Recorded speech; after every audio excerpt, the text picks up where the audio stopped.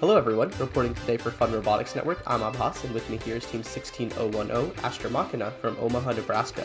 They have been absolutely amazing this early DECODE season, currently ranked 10th in the world by non-penalty OPR, 2nd by Auto OPR, and top 20 in teleop. This is largely in part to their very robust shooter, super wide and fast intake, and also some really clever driver controls that I can't wait to jump into on this Behind the Bot.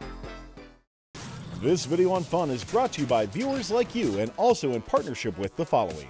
Take on the DECODE season with Studica Robotics, featuring their FTC starter bot, new 6mm hex shaft and motor options, and updated bevel gears. FTC teams can receive a 25% discount and apply for grants at studica.com/robots. Discover how your team can save time and money with FRC Tees. FRC Tees delivers custom team apparel with screen print, embroidery, DTF, and more options available. Join the over 200 teams and organizations who trust FRC Tees when you visit frctees.com today for your free quote and to apply for team sponsorship. Alright guys, so first question is with the intake. You guys have done a lot of great robot in 3 days, early 1 month robots, all these different builds, and now you have the design here. Walk me through why you went with these gecko wheels first. Oh yeah, so originally in the season, for a robot in 3 days in our early V1, we used boot wheels to try to kick the artifacts up into the robot. But as the season progressed, we noticed that the boot wheels kind of had a hard time holding the artifacts in place once inside the intake. So once we switched to gecko wheels, that helped us secure the third artifact in place once we intake it, not allowing it to fall out as we drove around. Got it. And could we see an intaking cycle, before we jump into more of the details with how that intake is working?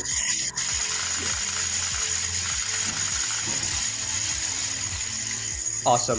So I noticed that your guys' artifacts just come in super smoothly. What compression are you running on those wheels to make them do that, and how fast are they spinning? Oh yeah, for our gecko wheels, we run around 10mm of compression, and we run them on a 435 RPM motor at a 24:16 ratio, so roughly 600 to 700 RPM.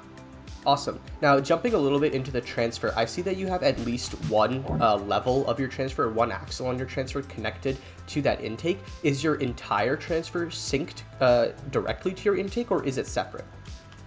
Yeah, our transfer, basically the way it works is that we have a ramp that goes directly from our intake into a platform that has a hole in the bottom to have a kicker kick up the artifact inside the robot. The kicker is actuated by an axle on mainly right here. So here. Okay, I see. So as far as motors are concerned, it's a one motor intake, no extra motors for the transfer. Is that correct? Yeah, that's correct. Okay, and as far as making sure the artifacts don't go up early, have you had to have a roof on the turret plate or anything like that, or has that really not been necessary? Yeah, the turret plate itself acts as the roof for our artifacts to make sure it doesn't pop up or go in either direction. We also added some grippy tape, I believe, in order to make sure the artifact can't leave its position once it's in the transfer zone. Yeah, as far as different kicker designs, how has this profile changed throughout the season, and what were some of the biggest improvements you made to it?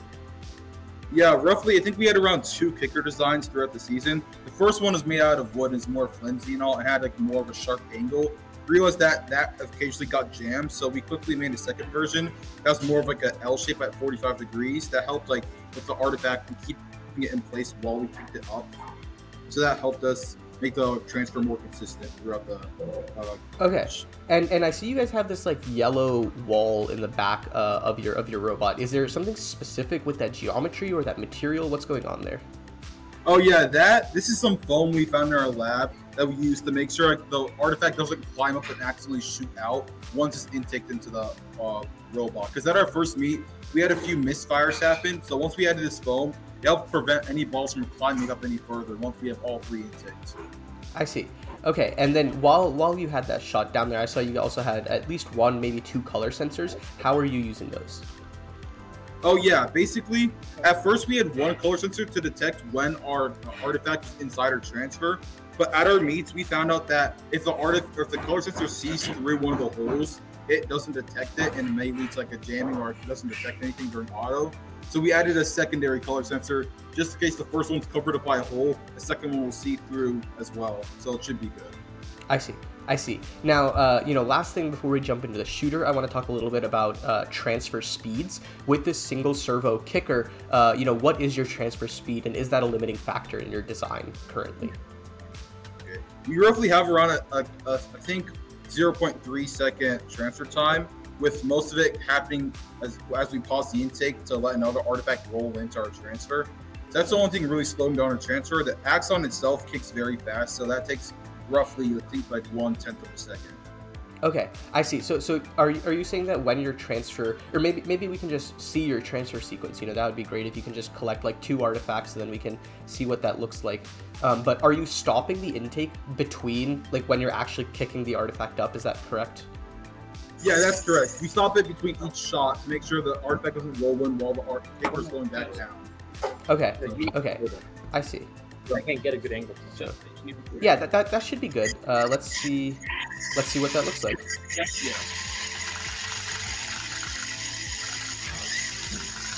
And if we could do 2 at the same time, that would be great. Or like, one after another.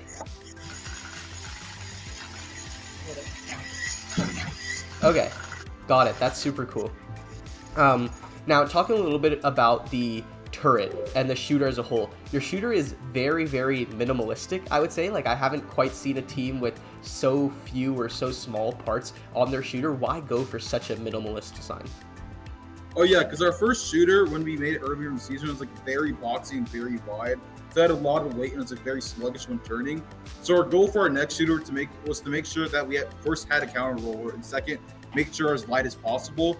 So by doing that, we cut down a lot of the weight we got by our side panels by just removing them all out, by using tiny plates instead to mount our wheels together in our motors.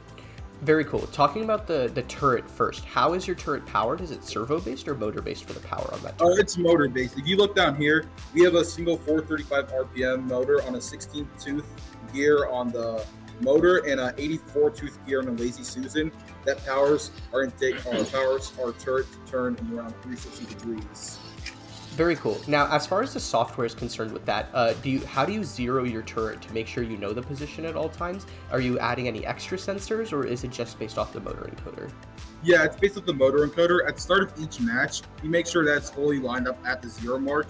At the end of auto, we have a case in which if it runs out of time, we make it automatically go to 0, even if it's in the middle of shooting, to ensure that our turret doesn't go off like while teleop begins.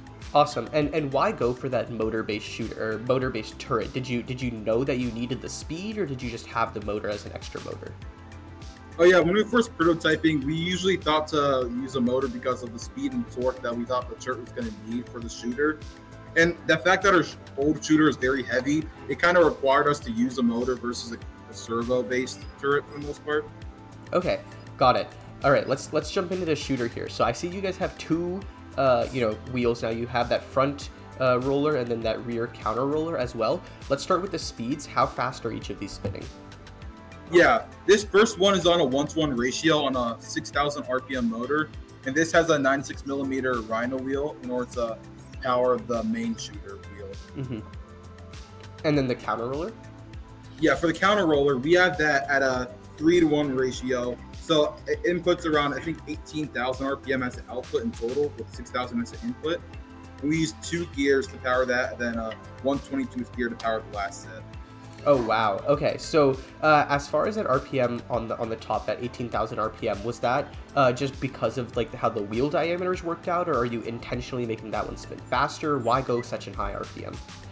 Oh yeah, the RPM we needed to make sure this counter roll was around 12,000, but we want to also make sure that we could adjust the angle by increasing or decreasing the speed.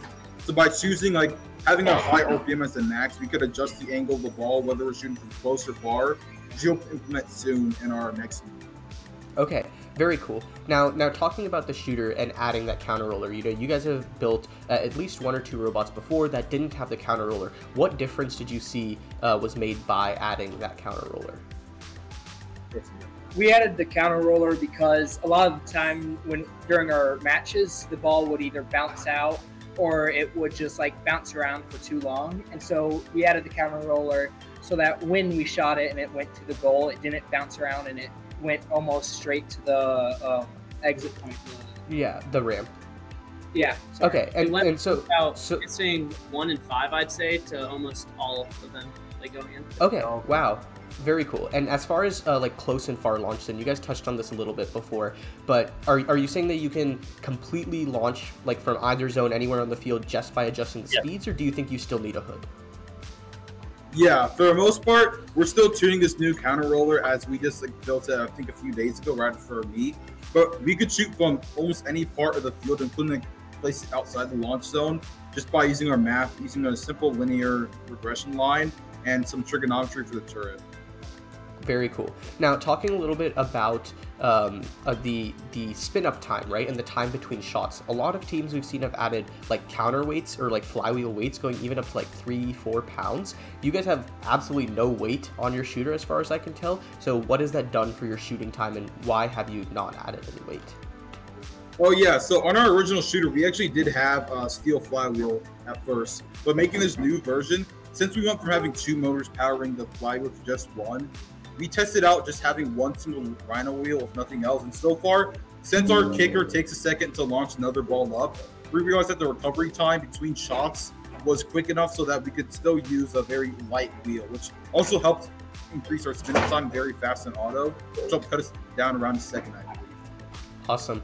Yeah, talking about software now. First with auto, you guys have the 2nd highest auto OPR in the world. Huge congratulations on that. You know, that's not easy at all. What do you think are like the biggest testing practices or software practices that you guys have that really make sure you have a consistent auto?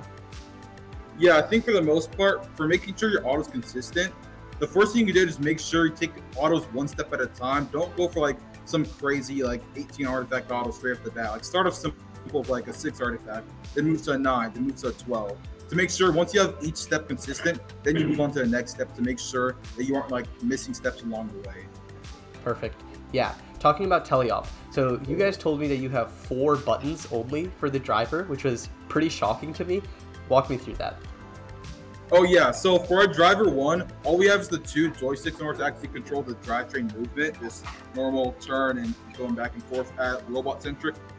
And then for our driver 2, all we really have is an intake button to turn on the intake and stop the intake. So when the match or auto ends, we turn on the intake and then we stop the intake once there's 3 balls in, just so we prevent any push-ups. Even though it doesn't happen that often, it's a good safety. And then we also have a outtake just in case something gets stuck, and we have the transfer button. Awesome. Yeah, so talking through that shooting process, like what is the automation looking like? How do you make sure that you move on after you shoot the 3 balls? What advice do you have for rookie teams out there? So what we do is our driver 1, their purpose is to get the balls and get like to where the balls are, while our driver 2 is to control the intakes, that when we do get to the clump of balls or balls, we're able to just seamlessly and effortlessly grab them, so our driver 1 can then get in position and line us up so that driver 2 can shoot the balls without much time wasted in communicating, like shoot now, grab the balls here, and all that. Mm-hmm.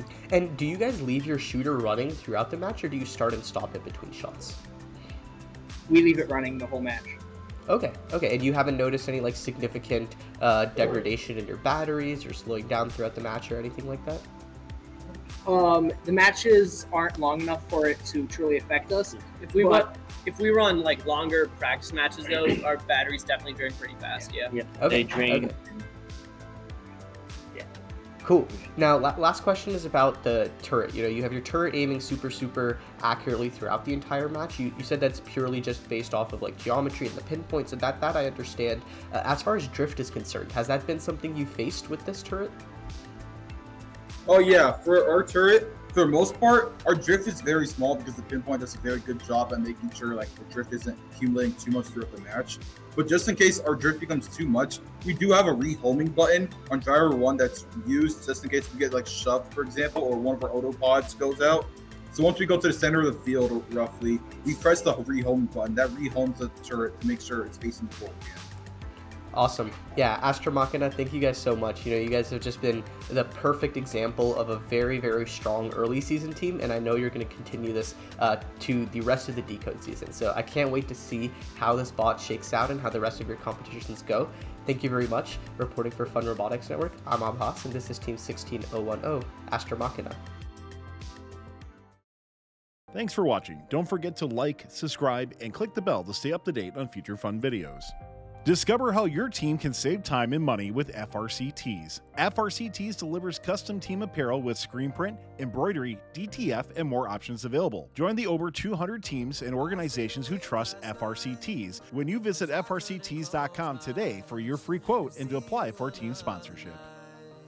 Take on the Decode season with Studica Robotics, featuring their FTC starter bot, new 6mm hex shaft and motor options, and updated bevel gears.